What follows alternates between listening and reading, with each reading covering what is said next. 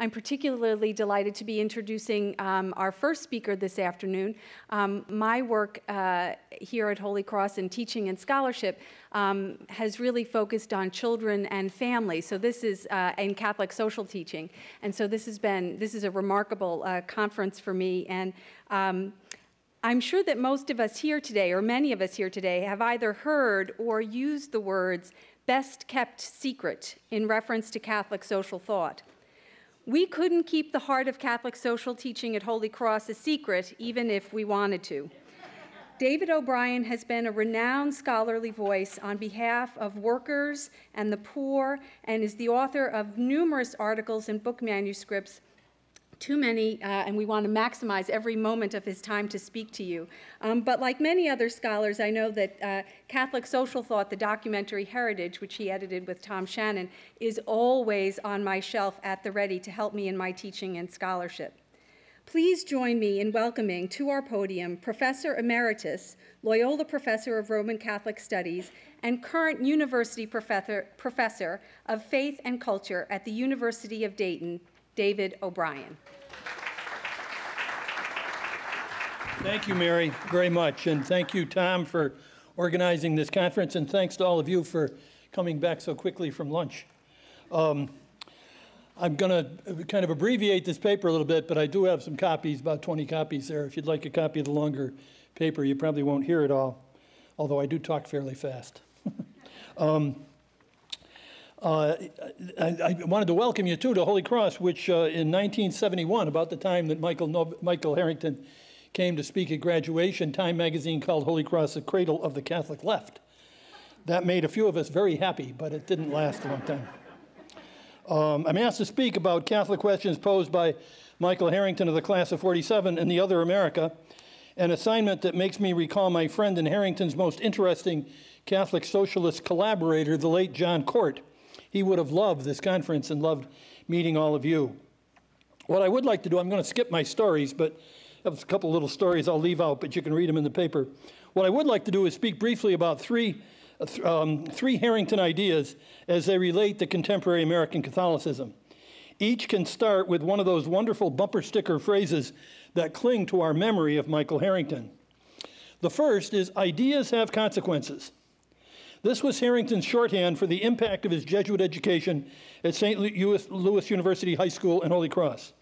In his memoirs, he connected that phrase, ideas have consequences, with philosophy.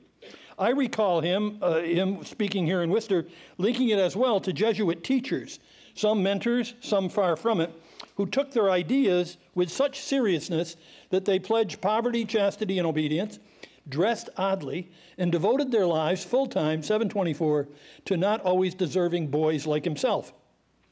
It seemed simple enough. If you believe something to be true, it ought to make a difference in your life and a difference in history. Here at Holy Cross, for some years, we pursued a renewal of liberal arts around the question, how then shall we live?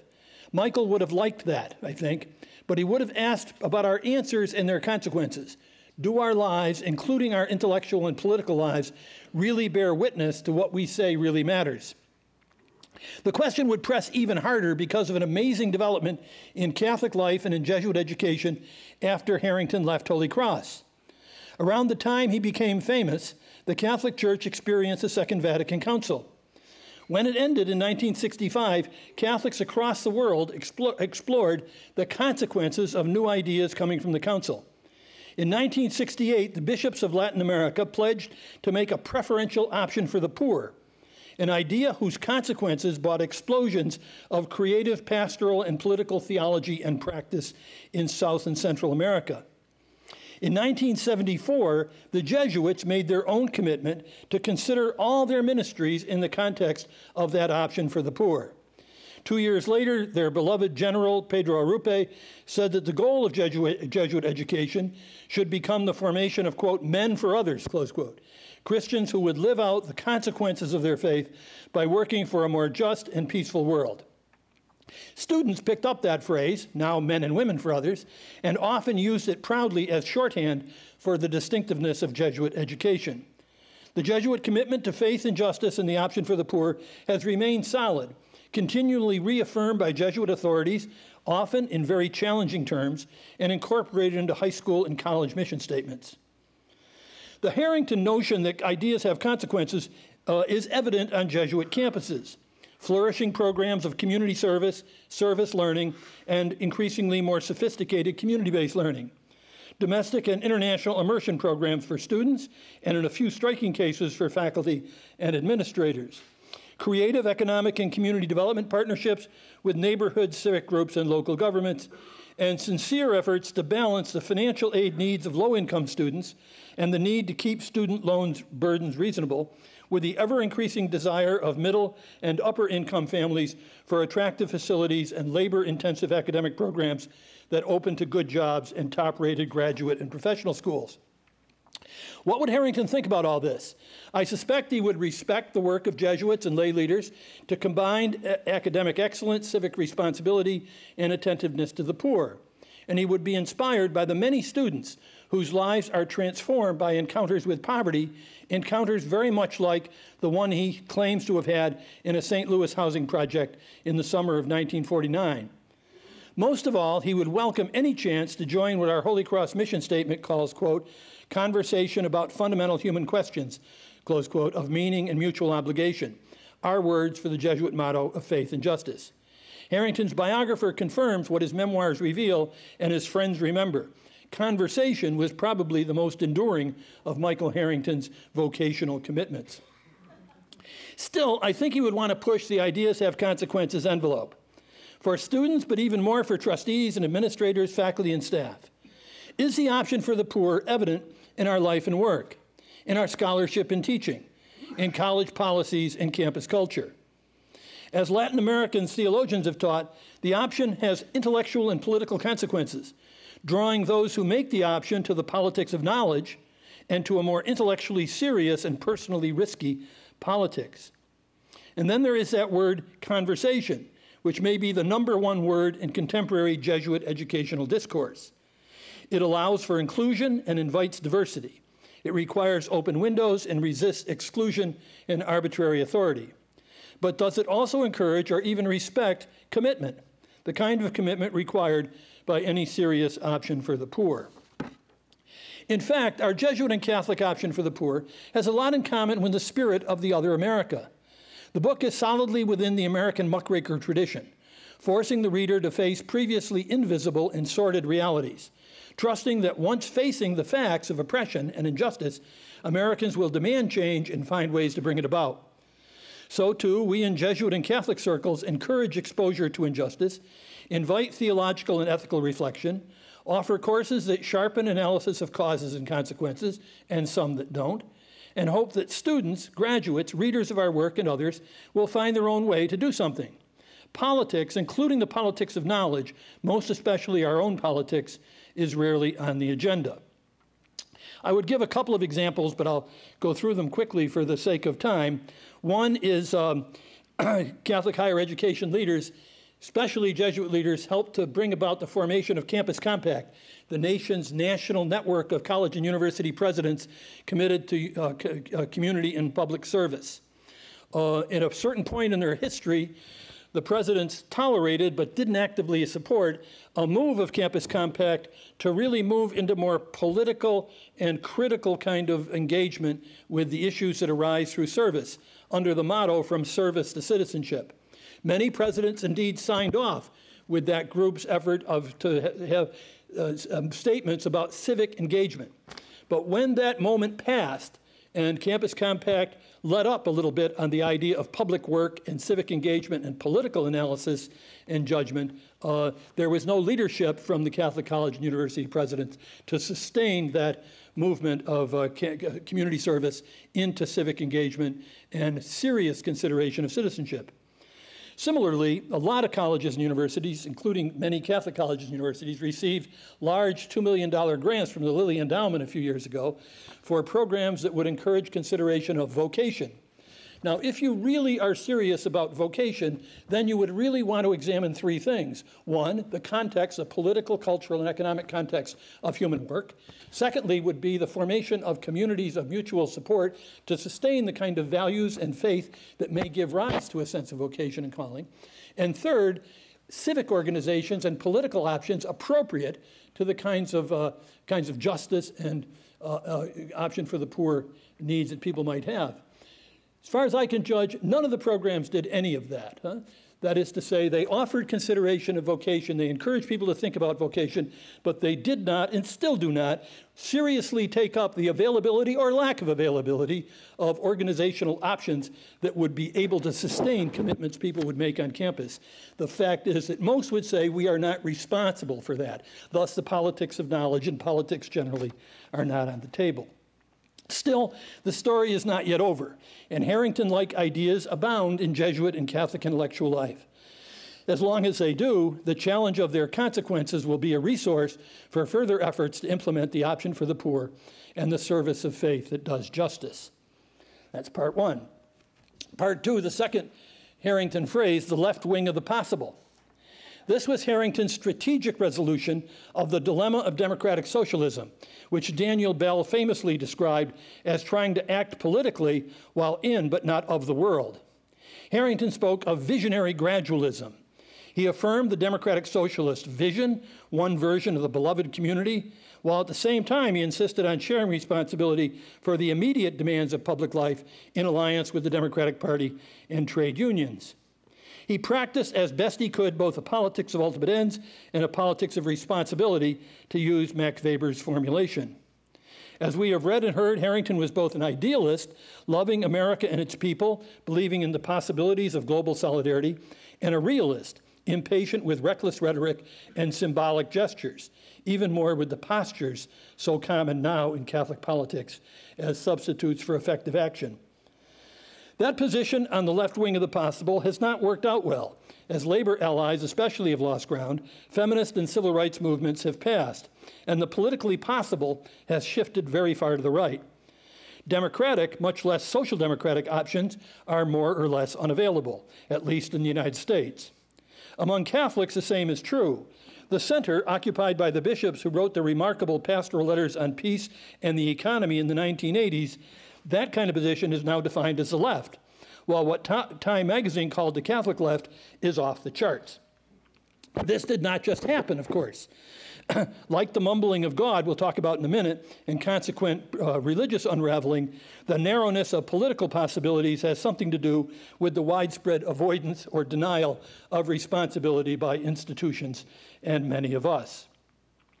Yet I think a case can be made that something like the left wing of the possible is a good place for Catholics to address the consequences of their religious ideas. In fact, if we had time, I think I could make a case that the left wing of the possible is precisely the location of developing Catholic thought on peace, though that subject no longer seems to interest most Catholics. Those developments refuse to surrender the call to nonviolence, nor the need to build cultures of peace through a politics of peace. They turn peace into a verb. Comparable struggles to combine the radical requirements of faith and the ambiguous demands of politics and citizenship might do the same for social justice. At one time, in the combination of faith-based community organizing, intelligent participation in dialogue about the moral dimensions of public policy, and the faith and justice research and teaching we hoped for above, some of us thought we were doing that right on the edge of the possible. If Catholic liberals, Harrington's one-time Catholic moderate fellow travelers, are now on the defensive, if the Vatican II approach we adopted has lost ground, it may be because we did not find ways to connect it to the pastoral life of the Church, and that is to the aspirations of the Catholic people. Here, I think, is another point that needs emphasis, one caught well by Morris Isserman at the end of his recent Dissent article. When Harrington wrote The Other America, he was writing to and speaking for a community of conscience. Like almost all socialists, he believed that the self-interest of oppressed classes could only be met by social and economic transformation. A large part of socialist work was overcoming the false consciousness of the oppressed, convincing them that socialist policies provided the best way to secure their interests. Those who worked to do the convincing were socialists by conviction, leaders of the constituency of educated men and women whom he tried to attract in all those books, newsletters, lectures, meetings, and late-night conversations. Like the option for the poor, democratic socialism was a voluntary commitment of free men and women. The justice question, then and now, is asked of us. I'll skip a little more about that constituency of conscience. This recently expanded. There's a whole way of looking at American Catholic history. Most people who think seriously about Catholic history these days, our historical location, think that American Catholics, because they wanted to make it, they wanted material success, they wanted social acceptance, they wanted to be at the heart of things, kind of in that aspiration to rise up the social and economic ladder, left their Catholic faith behind. And now they've lost their way, their identity, maybe even their integrity.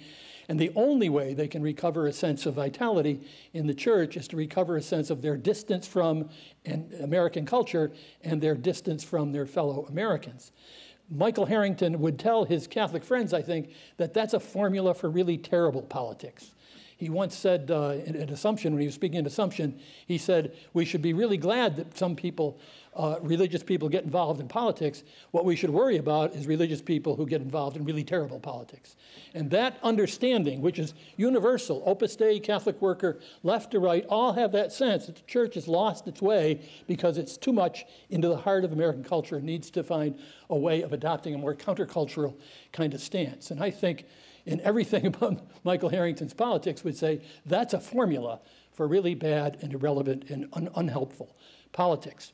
The other way of looking at our history, which can be illustrated in his own family history as well, is a story of liberation, of immigrant, working-class people who worked hard in order to have their kids be able to go to college, rise up the social and economic ladder, and have the opportunity to go to places like Holy Cross and ask the question, how then shall we live, without laughing, that in fact you could make choices. The future was really in your hands. That's a story of ambiguous but real human liberation. And the question for the liberation is, liberation brings about a full share of responsibility for the world in which we live. And I think that's where Michael Harrington was trying to speak to us and to speak to all of us, in our case, Catholics. This Catholic community of conscience is still trying to work out the meaning of its journey, searching perhaps for an alternative to subcultural restoration. Harrington and the other America simply set forth a challenge and did not offer socialist analysis and solutions. It was an act of trust in the reader and in the American people. From then on, after that, he insisted on presenting the socialist project. He remained an evangelist, trying to persuade free men and women to decide for themselves to commit to democracy, which he believed would then require the commitment to democratic socialism. Unlike almost all figures on the American left, with the exception of Eugene Debs and Martin Luther King, Harrington knew that the only good political future is one people choose for themselves. Catholic social thought and action need to take that kind of constructive democratic turn. To really dig into the life of our church and our people, we need to avoid trivializing the challenge of poverty by confining our response to voluntary community service, nonpartisan political moralizing, or guilt-ridden denunciation of somebody else's social sins. Instead, we need to really think about how to persuade each other that the common good, as understood in Catholic social teaching, in a religiously diverse world, is a genuine good, a good worthy of our complete dedication. It is also an imperative amid what Harrington called the inexorable socialization of the entire planet. We will change the world through economic and political action, or we will not change the world. Good work is always God's work. Conscientious citizenship is, in fact, discipleship. The third Harrington phrase is God's mumbling. Michael Harrington used this image in answering a question from his much-beloved cousin Peggy, who said, if you die and go over and find God, what are you going to do? And at Assumption, he said, if I die and go over and meet God, I'll say, why did you mumble? Harrington's religious story is familiar. Raised deep within the American Catholic subculture, he was an exemplary Catholic boy until he left Holy Cross. At Yale and Chicago, he read himself out of the church, then came back in via the Catholic worker and Dorothy Day. Then, after too many nights in Greenwich Village, he left, never to return. His classmates and many admirers were less sure that he was out, but he was convinced, so by no means was he done with God questions. He remained, as Gary Dorian's phrase, religiously musical. He welcomed Catholic allies like John Court and Rosemary Ruther, but he called himself, quote, a pious apostate, an atheist shocked by the faithlessness of believers, a fellow traveler of moderate Catholics. There was a personal side to that that's recounted in his memoirs, and there was a political side that's explored in depth in The Politics at God's Funeral.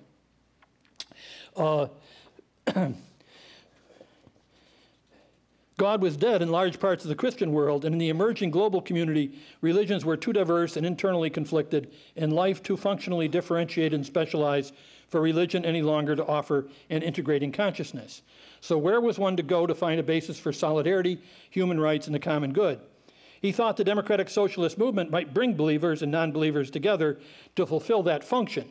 But he was aware as anyone of the dangers of nationalism and political idolatry, and he warned against turning socialism into a substitute for religion.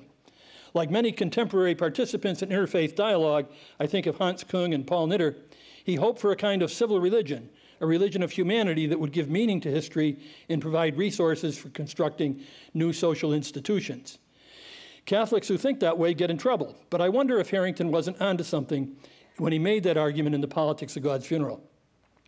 When he spoke about the Vietnam War at our Holy Cross commencement in 1971, the student valedictory speaker that day, to Harrington's shock and surprise, said that most members of the class were no longer Orthodox Catholics, although most hoped to remain Catholic, quote, in some way, close quote.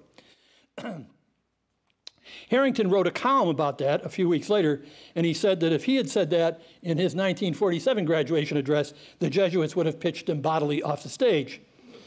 In his memoirs, he said his classmates would have done the pitching. The student speaker, however, was maybe more prophetic than he could have imagined. We have recently learned that former Catholics are now the second largest religious group in the country, and that a sizable portion, perhaps a third of younger Americans, acknowledge no religion at all, what they call now the new nuns, NONS. Here it gets quite personal, doesn't it? As most Catholics in my generation worry that our children are at some distance from the church and our grandchildren receive little in the way of intelligent religious formation. Yet, after decades of talks in church basements, I know that most of us admire our children and their families as we admire our graduates, so many of whom also testify to their struggles with the church and with the faith. This is especially true of women, another of those huge ideas have consequences challenges. Many of us, I suspect, have made the same plea that some of Mike's classmates made to him, that they were not as far out as they think. Nevertheless, God, or at least the Catholic God we have known, seems to be at best mumbling these days. And so are we, perhaps. Teresa of Avila once said that God has no hands but ours, and maybe no voice but ours. The polls suggest continuing interest in spiritual matters, even hungers for the transcendent, but deep reservations about organized religion. Among those reservations are concerns about politics, including the politics of culture. And in the Catholic case, those concerns cannot be passed off as somebody else's problem. Here, too, ideas have consequences, and the consequence of Catholic ideas require acceptance of shared responsibility inside as well as outside the church. So we might reread Harrington on religion because his journey may not be that much different from some of our contemporaries and maybe even some of our own family, friends, and students. Have they fallen away or fallen forward? Have they left behind one faith and searched for a larger one? Are we to despair of an unchurched citizenry, a specter that seems to haunt many Christian conservatives, including some political candidates? Then what are we to do with Abraham Lincoln and Jane Addams, or with people like Wister Icahn and non-denominational Christian Abby Kelly Foster, who could recite entire books of the Bible, then preach on each for hours, but did not belong to any particular church? Or her husband, abolitionist Stephen Foster, who loved Jesus but offered a book entitled The Brotherhood of Thieves, the American Church and its Clergy. Perhaps the question is not how do we get Catholics back to church, but how do we accompany them as they enter ever more fully into American and global life? That is what our church did during earlier risk-filled historical transitions and still does in many places today, accompanying immigrants as they moved to America and accompanying their descendants as they moved out of old neighborhoods and up social and economic ladders. Today, accompaniment might require us to rethink once again the consequences of our faith, to see if we can help God speak more clearly and get over the mumbles. Maybe Harrington helps. Ted Kennedy said at a tribute held for Harrington shortly before his death, quote, "I see Michael Harrington delivering the Sermon on the Mount to America." Ever an optimist, Harrington hoped that the decline of religion as measured by church attendance and religious doctrine, quote, might actually signal a deepening of religion. Personal faith and what he called moral solidarity might fill the space left behind by the decline of religion amid moral decay, social emptiness, and homelessness, close quote. He always hoped to turn anxieties into opportunities for human emancipation and social justice. Don't many of our faith-filled students hope to help with that? But it won't just happen. Quote, again from Harrington, the left cannot content itself to sit around waiting for some catastrophe to save it from its own political impotence. The next left, he said, understands itself as a movement of genuine moral vision, and it should begin now to assemble the forces and develop the ideas for a new America in a new world, close quote. My friends will not be surprised that I'm going to end by claiming Harrington is an Americanist. Some people call me the last Catholic Americanist. Theologian John Coleman said years ago that the Vatican II approach to religion and politics would only work if we truly loved our country. Our inability to handle that challenge may account for our so far losing performance in the Catholic culture wars. On that scale, Harrington never failed. It was as a socialist and because I was a socialist that I fell in love with America, he wrote. To be a socialist is to make an act of faith, of love even, toward this land. It is to sense the seed beneath the snow, to see beneath the veneer of corruption and meanness and the commercialization of human relationships, men and women capable of controlling their own destinies, close quote. Later, he told his friends, quote, if you consider your country capable of democratic socialism, you must do two things. First, you must deeply love and trust your country. You must sense the dignity and humanity of the people who survive and grow within your country despite the injustice of its system. And secondly, you must recognize that the social vision to which you are committing yourself will never be fulfilled in your lifetime. Close quote. Morris Isserman says that we can read The Other America as, quote, Michael Harrington's love letter to the United States, a country he believed in enough to want to see it change for the better, close quote. In The Other America and in his 1971 Holy Cross commencement address, Harrington quoted Auden's, "We must love one another or die." And he told the graduates in 1971, at a time of political turmoil, that together they needed to turn that poetic insight into what he called a practical principle of our daily life. Love for the world and its people may carry good Catholic men and women a long way from the church, especially if, through believers, God mumbles. But if we love truthfulness and justice, and the people with whom we live, as Harrington did, and turn that love into constructive and visionary politics, then it may well be that we can together make what Harrington called the history of a future. Close, and so that's the end. Thank you.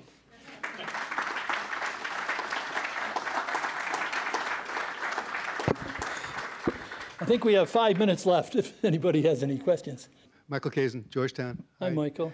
Yeah, if you could expand a little bit about your comments about the, well, it's not the missing Catholic left, of course, but the decline of the Catholic left. Give us a, I know you've written about this, but give us a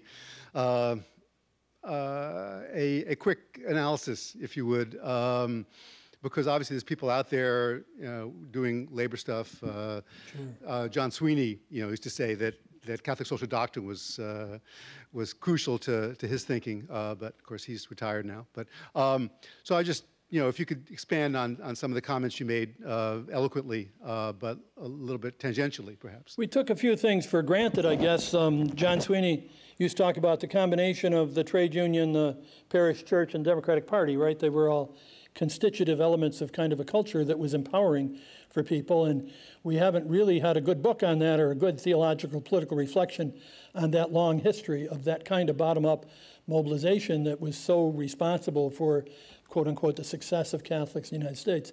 And as that phenomenon changed demographically, you can still find comparable activities taking place, especially in Latino churches in the Southwest, where you'll find community organizing now in the place of what trade union used to be, strong parish organizations in some places, and a lot of advocacy on the part of the bishops for the needs of Latinos and immigrants and that sort of thing. So there are some counterparts to that among some of the newer churches in the country. But in general, I don't think we on the Catholic left had a very good strategy for getting through the kind of changes that we've confronted in the past. And I do think a couple of things that have to do with that. One is the lack of a pastoral strategy as part of our political and social organizing and writing. Monsignor Jack Egan from Chicago used to say, if you let social and pastoral ministry get separated, then you're going to lose, right? They've got to stay somehow in close connection with each other. And I think we did let them get separated, and social ministry became more and more professionalized, and the pastoral ministry came more and more distanced from the social life and social teaching of the church. So we didn't have a strong pastoral component. Secondly, we didn't build on the initiatives out of Chicago Catholicism to really come up with a theology and pastoral practice appropriate to the needs of educated, middle-class, Americanized lay Catholics. Andrew Greeley and others kept pushing us in that direction, but for a variety of reasons, perhaps because we thought of the left as being with the poor and with the working class and so on, we didn't take seriously the need to come up with a positive and constructive pastoral strategy for middle-class Americans.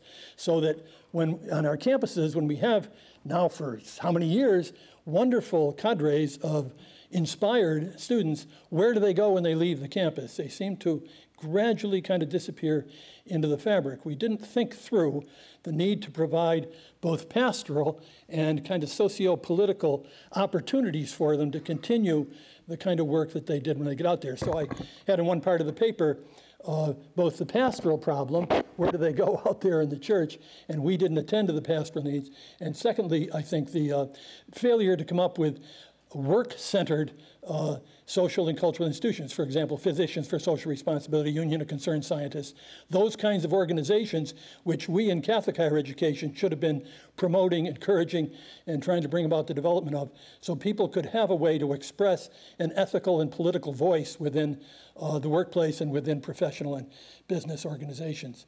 So there's some signs of improvement in that, I think, in some of the campuses, but it's been a real struggle. So we never found a way to mobilize the Catholic middle class. And the data, scary stuff of the data is now we're losing them. That they would now say they're new nuns. That's in part because Catholic adults, grown-ups, especially in academic life, basically took no responsibility for the sexual abuse crisis and a deep corruption in the American church and simply left it to the bishops. And as such, I think we're paying a huge cost in people walking away from it. We didn't care enough to fight to save the church from and guide the church through that scandal. So now we're witnessing a pastoral unraveling of the American church, especially in our big urban areas. I don't know if that helps, but it's kind of a pessimistic view. But there's a group called Voice of the Faithful that was an effort to mobilize lay people, and middle-class, educated lay Catholics would pat you on the back and say, it's really good you're doing that. But they wouldn't send you a check and they wouldn't join.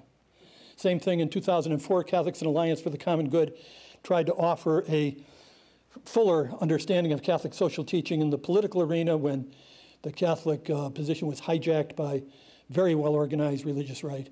And almost nobody, other than some really heroic, wonderful young people, got involved in those organizations or sent in checks or joined. So basically, opportunities were provided and people, for the most part, didn't do anything. So just like Harrington said, you're not going to change America if you don't love it. You're not going to change the church if you don't love it either. Yeah. Peter Bruce, follow-up question on that. I remember in the 1990s, there was the Catholic Bishop's Letter on the Economy. Exactly, 1986. US, a social democratic letter, I thought, and quite radical. William F. Buckley was really incensed about it. And today, I wonder where is the voice, like that might challenge somehow the ideology of laissez-faire, which seems to dominate both When parties. I said that stuff about the shift of the Catholic center, those pastoral letters, and the economic letter was 1986. We had its 25th anniversary last year. Both of those letters featured widespread consultation with the church around the country, significant efforts by the bishops themselves to listen to voices from many different communities and sectors in the society, and to come up with a kind of moral vision and a kind of moral commentary that really did try to contribute to a wider public dialogue about the ethics of war and peace in the one case and the economy in the others. Basically, we call that the Bernardine kind of project, Cardinal Bernardine of Chicago, which one bishop, a well-known left-wing bishop, said every time you saw Bernardine go to the microphone, you said, here comes old down-the-middle Joe. Now, he was the center. And when he was the center, we could be the left. Well, Bernardine, in the last years of his life, proposed something called the Common Ground Initiative to try to hold the church together and open up kind of public conversation about controversial issues. And his fellow cardinals basically said, we're not going to do that. We don't have to do that. Rome and the Vatican provide. So that made Bernardine the left. See, that's what I meant about shifting to the left. The center now became quite different. Among the things at the center was the sharp cutback in the staff, budget, and allowed parameters of the National Bishops' Conference, a project that went on right out in the open, that was actively promoted by Catholic conservatives, and that drew almost no opposition from so-called progressive Catholics who thought they didn't need the National Bishops' hierarchy or the national organization. So now the parameters of what the National Conference can do have narrowed, but what they do is not based on consultation or widespread consultation like those letters, but on their own judgment with some advisors behind closed doors. So it's very, very harmful. Right now, I really feel the contraception thing is, forget about contraception, it has to do, this is going to destroy Catholic healthcare, Catholic social services, and probably force Catholic higher education to drop its Catholic affiliation. That's where it'll end up. Anyway, Thank you. So, thank you very much.